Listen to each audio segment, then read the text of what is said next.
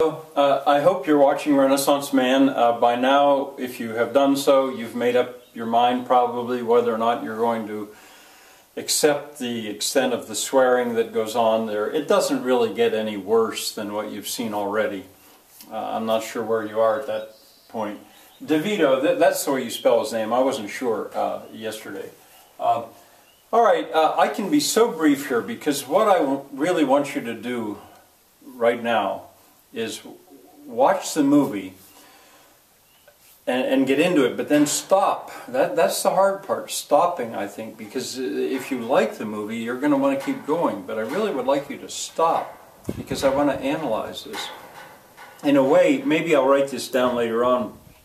In a Shakespearean play, they talk about 5 acts, and the first act has exposition, they call it, where you have to find out who is who and what's going on. Well, that's what's gone on here at the beginning of it. And remember, when I used this in public school, I didn't use the first part at all. I just told them what happened in order to save time. But I watched it just now, and I really enjoyed it. There were things that I had not realized. For one thing, echo. An echo is a literary device, and I taught about that already. It's back there in Literary Devices, and I know the movie well enough, and by the end you'll probably see what I mean, that there are echoes being prepared. There's at least 4 so far in the part that you have watched, if you watched it. Now you wouldn't know, but since I know the whole movie, I realize, aha, they've planted them because these things are going to echo later on. Allusion, a literary device. Well, there have been probably more than one, but I should have capitalized Wheel of Fortune. I think that's the right show. At one point when Rago says, "Can I buy a vowel?" That's an allusion to a television quiz show, and I think it's Wheel of Fortune. I usually ask the kids, what is that? And they usually get it. There's also an allusion to Gomer Pyle. He's a famous character out of movies. I don't know too much about him, but it's in there as well.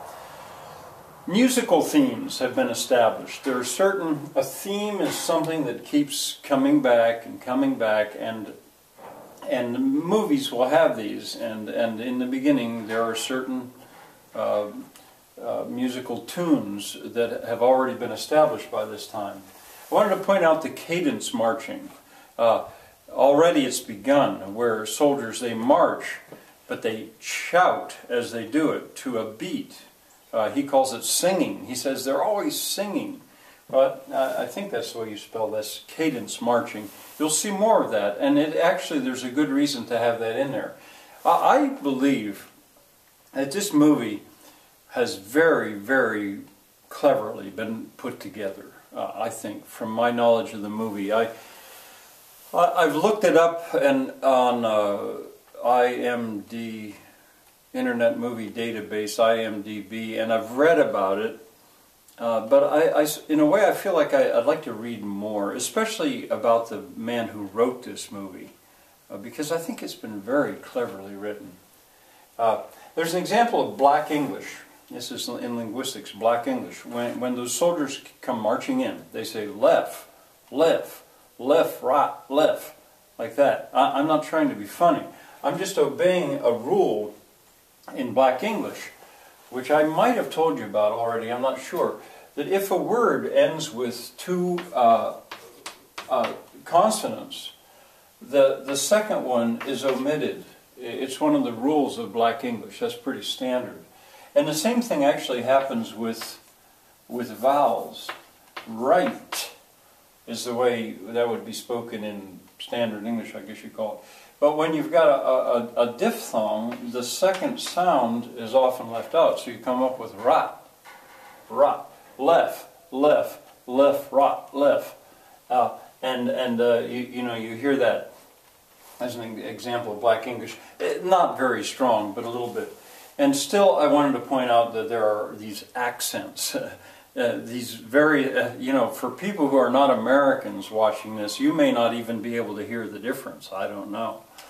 But these characters are taken from different parts of the United States. Probably the most extreme accent is the one from New York, Benitez. New York, or I don't remember how he said it, but they make fun of him having that accent. Okay, what I'd like you to do, tomorrow I'll have more to say, but I still would just like you to watch this. And I can tell you this, that there are 8 characters among the soldiers. There's 8 of them.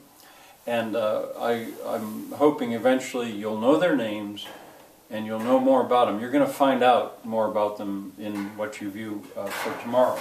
I'd like you to look at parts 4 and 5. And if you're not looking on YouTube, if you have the movie itself, the place where I'd like you to stop is where he's sitting there saying, I'm teaching Hamlet to the double D's. And then stop. And tomorrow I'll have a little bit more to say. See you then.